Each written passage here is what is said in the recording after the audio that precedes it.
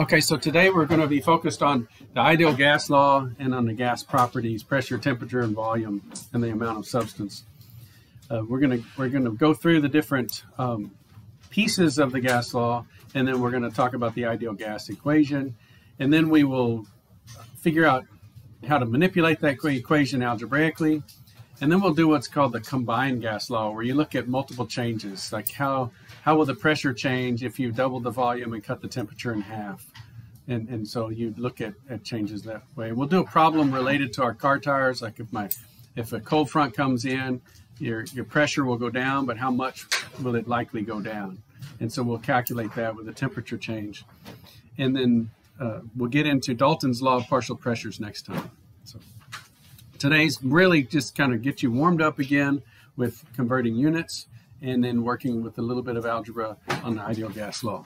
There are a lot of other concepts related to gases, but those are in the text. If you're reading those sections too, then you'll catch the other pieces.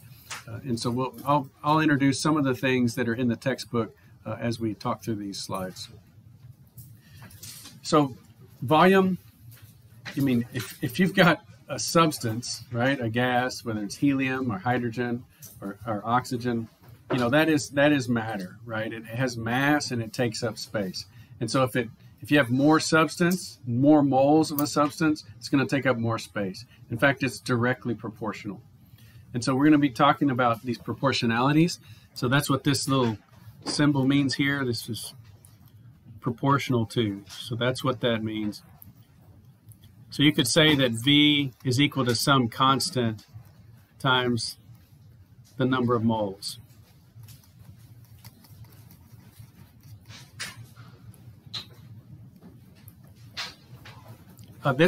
This would be a constant as long as you were at constant pressure, and so that would be isobaric conditions. So these are some vocabulary words for you. Isobaric, and then also it would be constant. This constant would be a constant if you were at constant temperature. So that's isothermal. So that iso piece means same baric, or bar is a unit of pressure, and so that's why they call it isobaric. And then isothermal is obvious because thermal is related to temperature. And it makes sense. I mean, more stuff equals more volume. You blow up a balloon, it gets bigger. Volume is also proportional to temperature if you're under isobaric conditions. And then there's a new one here, isopleth, so same amount of gas. So you've heard the term plethora when they say, oh, I have a plethora of cats, because you've got it's an amount of something. And so this is a constant amount. Iso means constant, and then pleth is short for amount. Now this would be, I think, a fun experiment. If you had a balloon, let's say at ice water or standard temperature and pressure, so up here around, say, 273, let's go right there.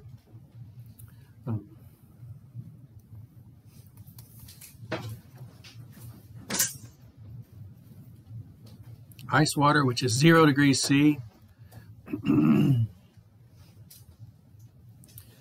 So this is 0 C. And then you put it in, say, dry ice temperature, which is, you know, say down here. I don't remember the temperature of dry ice. We'll just say it's down here at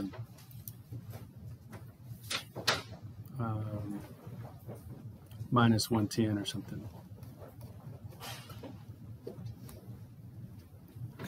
And you stuck this balloon in ice water, and you measured how much the water rose, you made a mark, you pulled it out, you made a mark, and then you refilled it to see how much water was there. You've measured the volume of that balloon at 1 atmosphere pressure. And then you have to probably get a different liquid because water would freeze. So you would get a different liquid, put some dry ice in there, make a really, really cold bath, put that same balloon in that really cold bath, it's going to shrink even smaller. Okay, you measure the volume. So now you've got the volumes as a function of temperature. And then if you extrapolate that down, so this was 0 degrees C, minus 110, if you extrapolate it down, you get this part where the volume goes to 0. So volume goes to 0 as the temperature went to minus 273 Kelvin. or minus 273 Celsius, sorry, degrees Celsius. You pick a different gas, pick a different initial volume, do the same experiment. They all have the same intercept. They all hit, the volume goes to 0 at negative 273 Celsius. And so they thought, well, maybe there's something related to this. Maybe our temperature scale is wrong. In fact, do you know where the Celsius scale came from? It's totally based on water.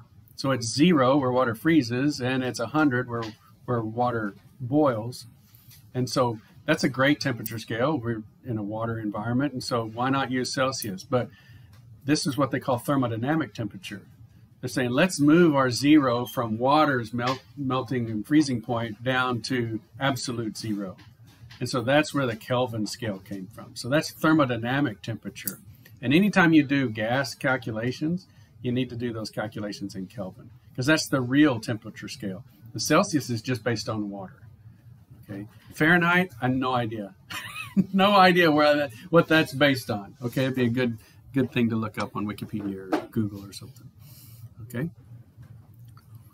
Same thing happens with pressure. So as you take the temperature to 0, that pressure drops to 0. So this would be in a fixed container. You had a pressure gauge on there. You put it in ice water, put it in some really cold bath. You'd see the pressure drop. And then you extrapolate where the pressure goes to 0. If you were measuring temperatures in Celsius, it would go to negative 273 would be where that pressure goes to 0. Now, this question here, discussion question, why are there no data points here in this dashed region?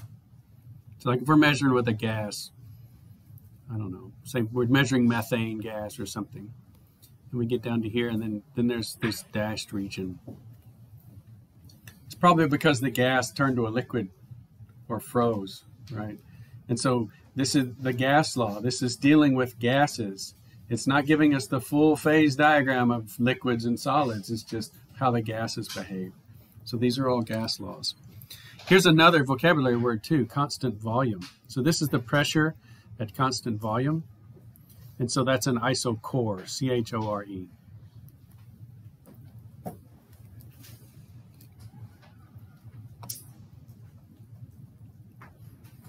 And then we have Boyle's law. This is what we call it inversely proportional. So pressure is inversely proportional to volume. So that means it's proportional to 1 over volume. It's the inverse of volume. And again, that's the case if it's in isothermal conditions or in an isopleth. And so this would be an example of Boyle's law. Notice as the pressure drops, you follow along this curve, the volume gets larger. And so if you're going this direction, that would be an isothermal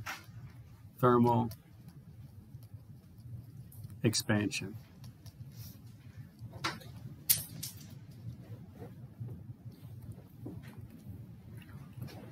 And that's what drives our vehicles. This is a piston. So we put the gas in there, reacts with oxygen, burns, high temperature, okay, and then it's a high pressure. And so that piston, that's a movable wall in that container. And it happens to be turning the crank, which turns our wheels. And so it'll push that piston down, and that's an expansion. Whether it's isothermal or adiabatic, we'll get to in PChem 2. Okay, so give it a few more years. But it's pushing that piston. And if it goes along at a constant temperature, that's an isothermal expansion. That pressure drops down to a more reasonable pressure, and the volume is increased. And by increasing that volume, we've turned the crank and delivered torque in a rotating system that can turn our wheels. So we have, in my truck, we have 8 cylinders, so there's 8 of those going all the time, turning the crank in the same direction and providing torque to turn the wheels. Now, this is a huge safety issue for scuba divers. So put in your mind scuba diving. Anybody have any experience with scuba diving? No, but I've had patients that had like PEs because of it. What's that? Pulmonary embolism. Yes, exactly, and that's the actual risk. So how would you get a pulmonary embolism? If you're down, say, even 12 feet of water, you're in a swimming pool. If you take a breath on your regulator, it put that volume into your lungs at a certain pressure. And then when you rise, the pressure drops and the volume wants to expand. And so if you're ever scuba diving, you always blow out when you're rising. to let that excess gas come out of your lungs, because your lungs, they can expand a little bit, but eventually they can bust. You get an embolism, which is the air sacs will break, and then they can bleed into your lungs. So that's not good. So even when I was taking this to scuba diving class, that was fun in summer. Maybe you have an option of doing that. I would go back home in the summer between my freshman and sophomore year and take like one of my core courses at the junior college, and then always take a fun class. And scuba diving was one of the classes. And so in the scuba diving course, we would always be down in the swimming pool, 12 feet of water, and testing things. You have to take off your mask and flood it, and you have to take off your buoyancy compensator and put it back on. All these different tests that you have to do underwater. And while you're doing that, you're paired up buddy system. The instructor would come along behind you and turn off your tank. And so you're going along, and all of a sudden you're sucking on a dry regulator, and you got to know what that feels like. So that's part of the lesson. And you get your buddy's attention, you point at your tank, and they test the valve and turn it on. And you have a buddy breather, you have an extra mouthpiece, and so they can give you a buddy breather. And so anyway, scuba diving is a lot of fun. I don't think we teach it here, but if you have a chance to do a scuba diving class, I highly recommend it. So the ideal gas law combines all of these properties. Okay, so if we have this Boyle's law, where pressure is proportional to 1 over volume,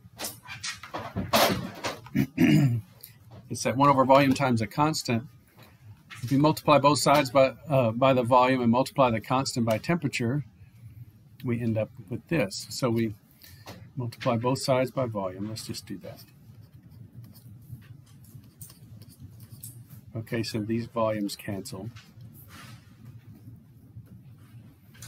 And so that above equation satisfies both Charles' law and Boyle's law and Edmonton's law, okay, which is multiplying both the right side by n to satisfy Avogadro's law. And so we end up with this piece here, with that little k as a constant. Now that k, it's kind of nice to use k, because Boltzmann's constant is k. Show of hands, has anybody heard of Boltzmann's constant? Okay, 1. Anybody else? Heard of it? Okay. 2. It's an interesting constant. If you look at it, it's an energy per Kelvin. This is an interesting conversion factor, right? You can convert temperature to energy and energy to temperature. So it's a fantastic constant. What if we didn't want just joules, but we wanted joules per mole, right? I mean, a joule is a really small amount of energy. 1 degree change in Kelvin, is 10 to the minus 23 joules for just like a single particle. What if we had a mole of particles? We can multiply that Boltzmann's constant by Avogadro's number, which is huge, 6 times 10 to the 23rd per mole, and we end up with a very familiar gas constant. So our gas constant really is just Boltzmann's constant per mole. Now, the units of joules are not that useful for gases because we're dealing with pressure, temperature, and volume. And so we can convert that over to liters and atmospheres per mole Kelvin, and this is the familiar gas constant. So this is the ideal gas law, PV equals nRT, and then this is that gas constant. I really want you to memorize that gas constant. Okay, it's something that you should have in your head. 0.0821 or 08206, either one, liters, atmospheres per mole Kelvin. You've got to use the units. This gas law, if you have the wrong units in it, you're going to get garbage results. If you're using the wrong temperature, so you've got to use Kelvin. This tells you you've got to use Kelvin. If you've got pressures in, say, millimeters of mercury, you've got to convert those over to atmospheres if you're going to use this constant. You can write this constant in millimeters of mercury, and it'll be a different number, but why not just convert the units so it's compatible with the constant that you know? Okay. Yes? Are we going to have like a formula sheet on exams? Absolutely. So this constant will be on the periodic table. So on the periodic table, it's kind of, look how it's shaped. Where it says periodic table of the elements up there on that one, there's going to be lots of little constants and conversions. So you'll get one of those for the test, and you'll have an equation sheet on the back. So let's do some algebra. This is using the ideal gas law. Let's solve for pressure. So if we divide both sides by V to get pressure on the left, then we end up with pressure is equal to N RT over V. Believe it or not, we've had students that try to memorize all of these instead of just memorizing PV equals nRT, okay, and doing one step of algebra, okay. So, you know, when you were in math class and you say, I'll never see this again, you were wrong. Use your math skills and do your algebra and get comfortable with it, okay. Let's solve for volume, same thing, different variables. So we divide by P, so volume is equal to N RT over P. And why would you want to do this? Well, that would be if you had this situation, you were asked for the volume, and you knew the pressure, you knew the number of moles, you knew the temperature, and you knew the gas constant. So you want to solve for pressure, so you put all the things that you know on the right and solve for volume. Okay. All right, what about number of moles? Well, in this case, to isolate the number of moles, we're going to have to divide both sides by RT.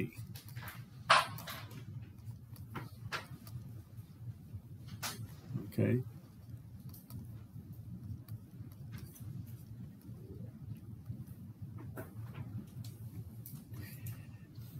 And this is where I'm going to write the gas constant down here, 0.0821 liters atmospheres per mole Kelvin. And of course, it's going to be times the temperature in Kelvin. And it's going to have an atmosphere on top from the pressure. And it's going to have a liter on top for the volume. So notice how the units cancel. Liters cancels. The liters, atmospheres cancels. Atmospheres, Kelvin in the denominator cancels this one in the denominator of the denominator. And then it's 1 over moles. So that comes up on top. Okay, so this mole ends up on top because it's 1 over moles. So just a review of that. So when you have the units here, you can see, you know you got it right because you know that moles is on top now and you've got the correct units. Last one, we'll solve for temperature.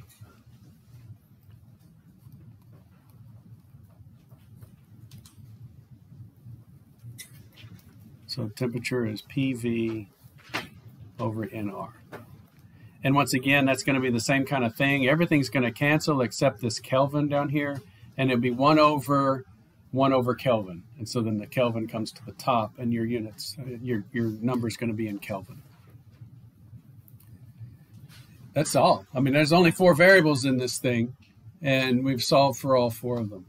So it's not that bad. And surely you can remember PV equals nRT. So if you've got that, you can do the algebra on the other pieces. I mean, you can do anything to an equation as long as you do it to both sides of the equal sign.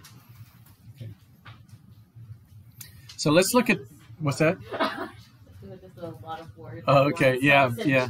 Okay, yeah. So this is a problem. Let's do an example problem with the ideal gas law, and what we call the combined gas law. This is the situation when you don't know all the variables. Right here, this is the key. So sometimes you want to know, like in our case, the change in pressure with the change in temperature. And I'm talking about my tires, okay, on my truck. So I had 50 psi in them when the temperature was 77 F out here at the, in Huntsville. And I went ahead and converted it to Celsius and Kelvin for you. And a cold front came through and cooled everything down, including my tires, to 50 degrees Fahrenheit, which is 10 C and 283 Kelvin. So in the morning, my check tires light came on. Well, I know it got colder. And my manual says that when the pressure goes below 25 psi, that light's going to come on. So was it the cold front, or do I have a leak in my tire? This is a practical example of when you would use the combined gas law. Now, what are the things I don't know? I don't know moles, or I have no idea how many moles of gas are in my tire. Okay. And I also don't know the other one, volume. I mean, I might be able to make an estimate of it, but I don't know volume. But I can measure the pressure and I can measure the temperature. And so I know pressure and temperature. So notice what I've done here. I've got the ideal gas law written with 1s and 2s. And this is a nice trick with any equation. It can be a really confusing equation, but you can sort of set it up as situation 1 divided by situation 2. And then the things that I don't know, if they haven't changed, they'll cancel. So I don't know the number of moles, but I'm going to assume at first that I did not have a leak. And so they're going to say, let's pretend that the number of moles has not changed. And so they'll cancel. The ideal gas constant is a constant. So it's going to be the same. And the volume of my tire, because it's flexible, it hasn't changed. Okay, it's the pressure that changes with temperature. We've got a pretty strong tire material, and so the tire will look flat, but it's still kind of got the same volume. It's just in a different shape. Okay, so we'll assume that the volume hasn't changed, and so now I have a relationship with pressure at situation 1, the pressure at situation 2, and temperature at situation 1 and temperature at situation 2. Notice I've got my 2 temperatures, so this would be temperature 1 here. And this is temperature 2. My original 50 psi was pressure 1, and then I have the question mark on pressure 2. So I'm going to solve for the new pressure at the new temperature and see if that's below 25 psi. If it's above 25 psi, then it wasn't the temperature that made my tire go below 25 psi. That means I have a leak. Okay. Just a coincidence that leak happened when a cold front came through. Okay. So let's go ahead and do that math. So doing a little bit of algebra, we're going to multiply P2 times both sides, and then multiply, let me just do it over here. So I'll say P2 over here and over here. So my P2s cancel on this side. My N1 and R's have canceled. And I'm going to multiply this by T2 over T1. And over here, T2, oops.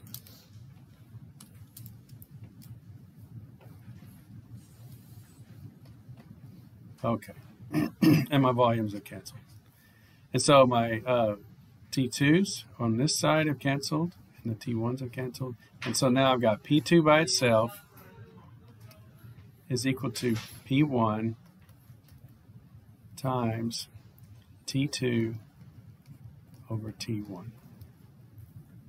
Okay. And hopefully, you can get more comfortable with that. If I've got P2 on the bottom here, I can move it over here to the top. Now I've got T1 on top, it goes over to the bottom on the other side. T2 on bottom, it goes over to the top on the other side, and you end up with this equation. So we have 50 psi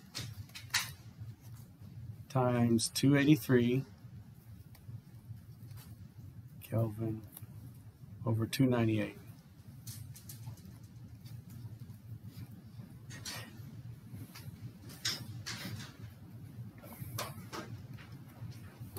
I saw someone get a calculator out. Did you do it yet? 47.48. Okay. 47. That's good enough. PSI. So notice that wasn't a great cold front. It's kind of like the first one we get in October. It's not too much. I'll take it, but it only dropped in absolute temperature from 298 to 283. So it only changed the pressure a little bit. It only would have changed my pressure by 3 psi in that big a drop. Okay, and so this tells me I have a leak. Right, my light would not have come on if it only dropped to 47 psi. And so now I know I have a leak. I better go check that out. Any questions about these steps that we did? We did the algebra with the combined gas law. We multiplied some things on both sides to get pressure 2 on one side and have everything that we knew on the other side.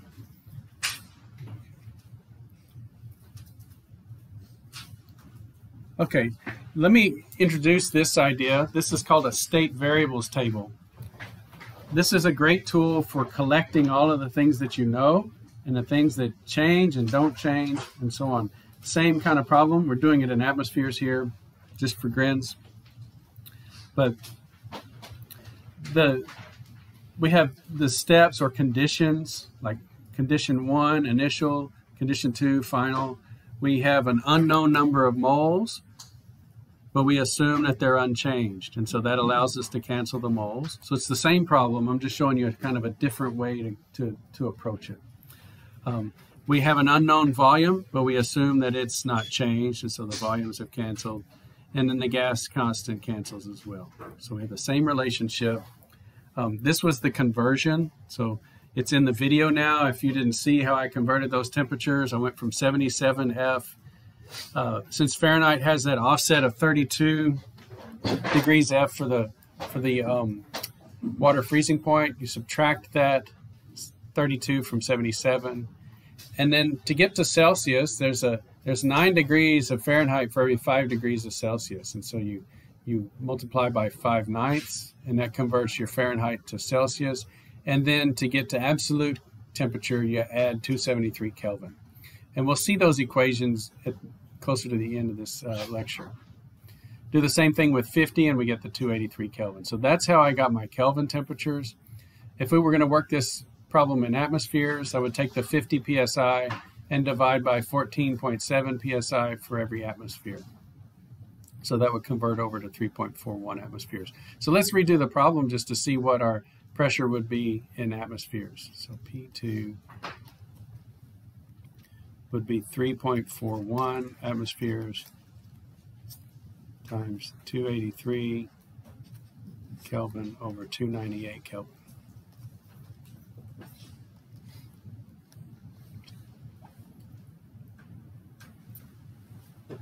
Can you do that one again for me? Yeah.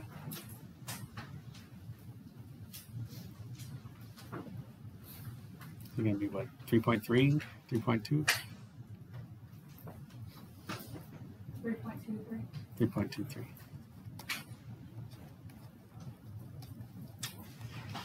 If you multiply that one by 14.7, just for grins. 14.7? Yeah. 47.6. Yeah. So that's the 47 psi that we had on the previous page. So that's nice. It all works out. But anyway, I just wanted to show you another way to do this. And this will be an important thing if you continue on to Chem 2 or thermodynamics, this state variables table, especially when we have a situation where you've got multiple points, like in an engine cycle where you've got the intake and the expansion and then the exhaust and so on. As we're going through the thermodynamic properties, we have lots of different situations. And so it's good to sort of keep track of your temperatures, pressures, and volumes at each point in the process. So the more organized you can be about how you approach a problem, the better you're able to think. And so this is more of a thinking tool than anything else. Yes? As a sheet roundable, because like it's 47.6, would you round it to 48? Yeah, you could round it to 48. And on the numerical problems on Blackboard, I put a 5% flex in there. So if you put in 48 or 47, that would be okay. Yeah. How stiff are you on sig figs? We're really not that strict because of that 5% cushion, I guess. And so I'm more, get within 5%, you did the problem right. Yeah. And is that the same on test? Yes. So if you'll notice the numbers up here, the masses, like sodium, for goodness sakes, 22.989707. 1, 2, 3, 4, 5, 6, 7, 8. That's 8 sig figs. But why type all that in on a test when your time is going? So if you look at my periodic table, everything only has 3 digits. Yeah. So, you know, you don't have time to type in 8 digits, and you're probably going to screw something up the more buttons you punch, right? And so, you know, 14 is nitrogen, and oxygen's 16, good enough. Hydrogen's 1, you know. And so when we get into stoichiometry and we're doing molar masses, and you have methane and it's CH4, carbon's 12, and you have 4 hydrogens, 12, 13, 14, 15, 16. I'm done. I know the molar mass, right? It's 16. Yeah, there's some decimal places, but I'll know if you got it, if you did it right. If you use 16 for methane, and O2 is 16 apiece, so it's 32.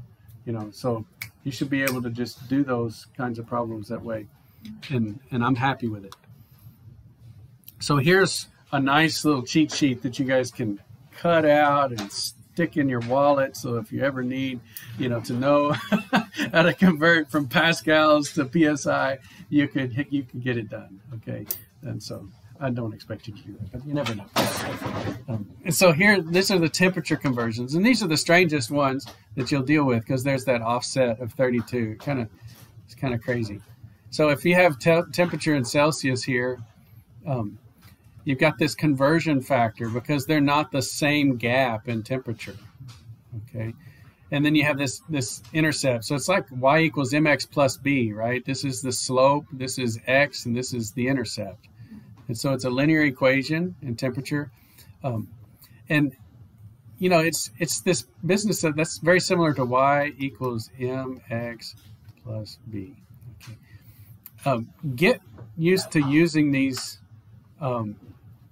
conversion factors, following the units. Let me just ask you something. I was covering this years ago in this class, and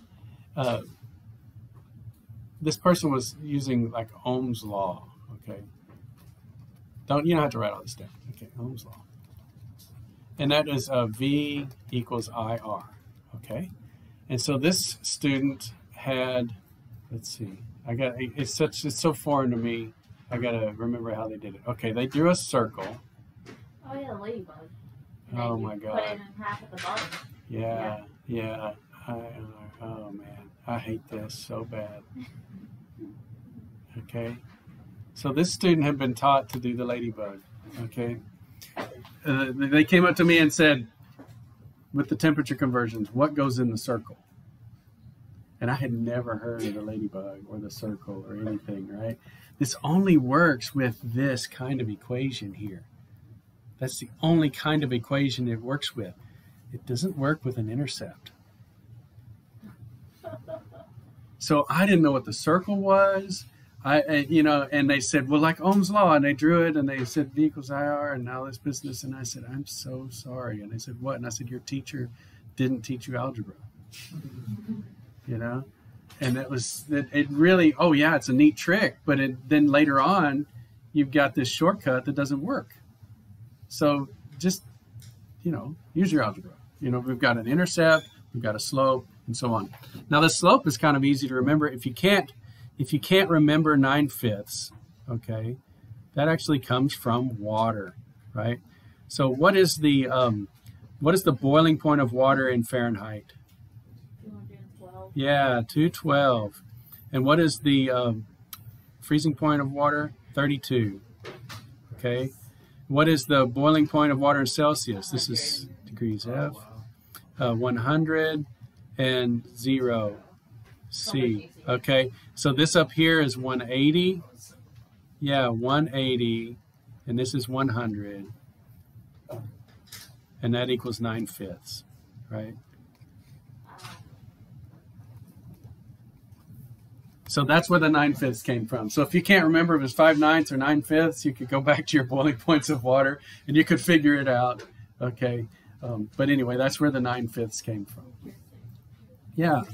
And then this right here, this is the slope for Kelvin and Celsius. And they said, look, let's not make things complicated. We've just shifted the 0 from being 0C and minus 273 C to move the 0 down to 273. Let's keep the same increment. Okay, so the terms of the number of degrees between boiling and freezing water is the same increment. There's 100 Kelvin between that and 100 Celsius between that. So they have the same slope. It's just 1 to 1. And so that's where, you know, when you say, how can I add Kelvin to Celsius? Because this is in Celsius and that's in Kelvin. Is that legal? Well, technically, you're multiplying by the slope of 1 Kelvin for 1 degree C. And that converts this degree C. Those cancel. And now you have your temperature in Kelvin, but you got to add on the intercept of 273. And so it is a legit unit conversion, but you're probably just ignoring the whole multiply by 1 thing. Okay. Now, inverting those is a little tricky. You've got to subtract B from Y, and so that's this piece. And then you got to divide by M, and so that's this piece upside down, right? And so it's just the inverse of those. And so these are some great equations. I will have those 4 equations on the back of the periodic table in case you need them, okay? And then all of these pressure conversions, there are a lot of different pressure units. We've talked about PSI and atmospheres and used that 14.7 PSI per atmospheres. There's a couple of strange ones, just millimeters of mercury.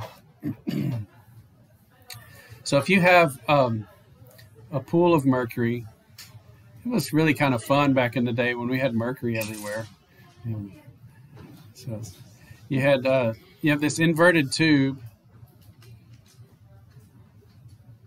and it has mercury in here and a vacuum. How do you pull a vacuum on a tube that doesn't have any openings? Well, you fill this thing with mercury, so there's no air in it, and then you, in the old days, put your finger over the top, stuck it underneath the level of mercury and pulled your finger out, and then it would fall down, and it would measure the atmospheric pressure. So the atmosphere is pushing down on this pool of mercury here, air from the atmosphere, and that's keeping the mercury from flowing out. If there was a vacuum outside, then the mercury would just flow out because there's a vacuum inside, a vacuum outside, the mercury would all flow down. Gravity would pull it down. So gravity's pulling it down, and so there's a vacuum there, and the air pressure is pushing it back up into the tube. Okay, and so then this height of mercury right here for 1 atmosphere is 760 millimeters of mercury because it's so dense. So in that tiny volume, it weighs a lot. And so that's a nice, reasonable, 760 millimeters in terms of a, experimental apparatus in the lab. 760 is right there. So that would be, 1 atmosphere of pressure. So the mercury column just needs to be taller than that. So you have a, 85 or 90 centimeter glass column. You fill it with mercury, and you've got a barometer. You can measure the atmospheric pressure. But it seems strange that pressure is measured in linear units, right? Millimeters of mercury. How does that work? Well, it's just how tall the mercury column is, and that's a unit of pressure. Yeah, so I don't know if you ever really thought about that. It's like, how is pressure a linear dimension? Yeah, but it's just because of the apparatus that you use to measure it. And this is the conversion. 1 atmosphere is 760 millimeters of mercury. Torricelli was a scientist in the past, and so this unit of millimeters of mercury was also named torr after Torricelli. So that's the same unit. A torr is a millimeter of mercury and vice versa. Now, water's not nearly as dense as mercury, so how long would a column of water be? Yeah, 36 feet or so. So a perfect vacuum up above that water and atmospheric pressure, 1 atmosphere could hold a column of 36 feet of water. That means a perfect vacuum can't pull it above that. It can't pull it to 37 or 38.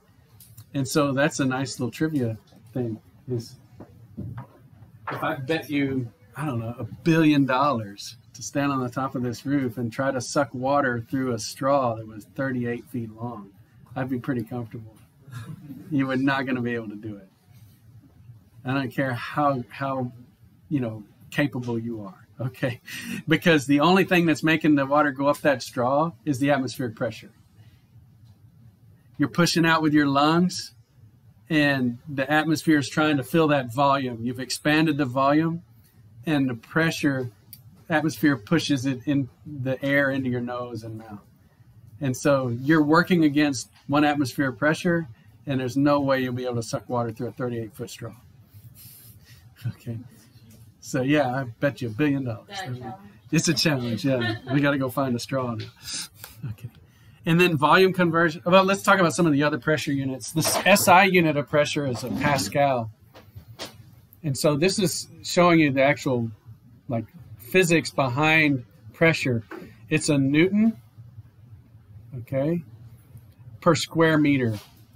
And so you have a Newton of force coming down on a square meter of area.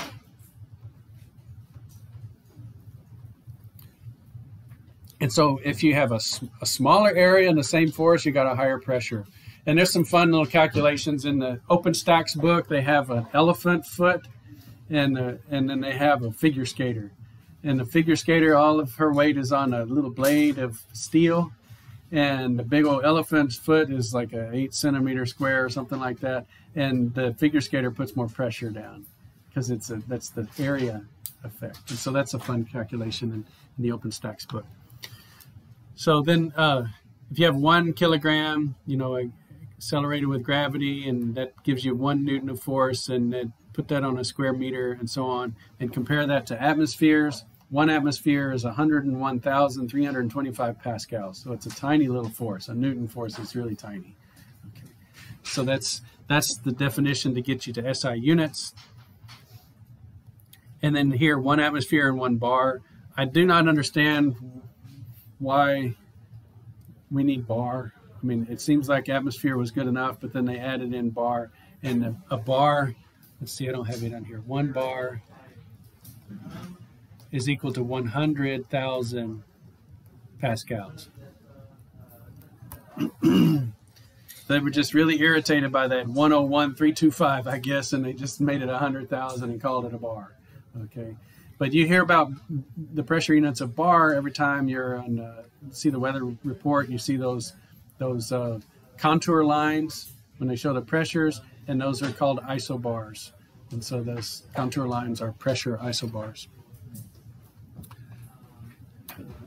Okay, and then the volume, you've got cubic inches here, 61 cubic inches per liter. A meter cubed is 1,000 liters. 1,000 centimeters cubed is a liter. I went ahead and wrote this one this way. Instead of saying a liter is 1,000 milliliters, I wanted to write it this way to reinforce the metric system, because milli, by definition, is 10 to the minus 3. Okay.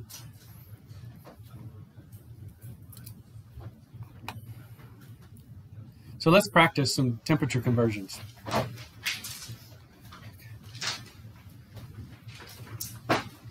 So does anybody know what sort of the scientific definition of room temperature is? The definition? Yeah, so if we say room temperature, if I tell you something's at room temperature, Like 27, isn't it? it's 25. 25, yeah, very close.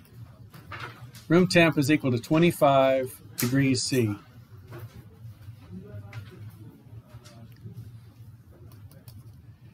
It's very easy in Kelvin. You just add 273, but I'm going to go ahead and show the algebra on that one. So in Kelvin, that's 25 degrees C times 1 degree C per 1 Kelvin plus 273 Kelvin. And that ends up being 298. Very close to 300 Kelvin.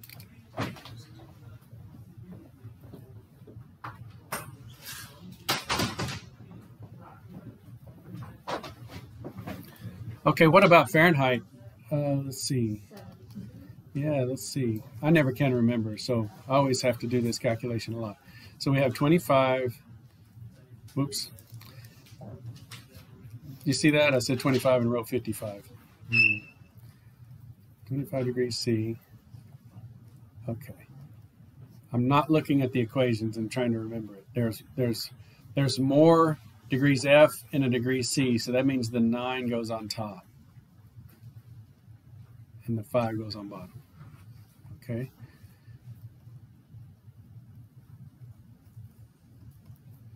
Okay, so 25 divided by 5 is 5, and 5 times 9 is 45, so 77. So that's the room temperature. What's that? Yeah, that's right. That may be room temperature, but that's not my sleeping temperature. I really crank it down and hibernate. Okay. Yes. And so just got a few more minutes. Let's do one, I don't know. Yeah, let's do Fahrenheit. Let's say like if it's 100 degrees out, you know, it's been 100 all summer it seems. So let's do 100 Fahrenheit. And let's get that to Celsius and Kelvin. You know, it's interesting. You talk to friends in Europe and they always use C and I have no idea. The way they, like when I lived in London, they said just cut it in half and add 30. Yeah, okay. For Fahrenheit. So we'll test it out. We'll see if that works. Okay. 100 cut it in half, 50 plus 30 is like 80. So you got to subtract that intercept first, subtract the 32, and then you got the 9 on bottom this time. Yeah, 5 degrees C. Okay. So that's going to be 68. Double it and add 30. Oh, okay. Celsius to Fahrenheit. So, yeah, I got you. Yeah, okay. So what do we have here? Somebody do that for me?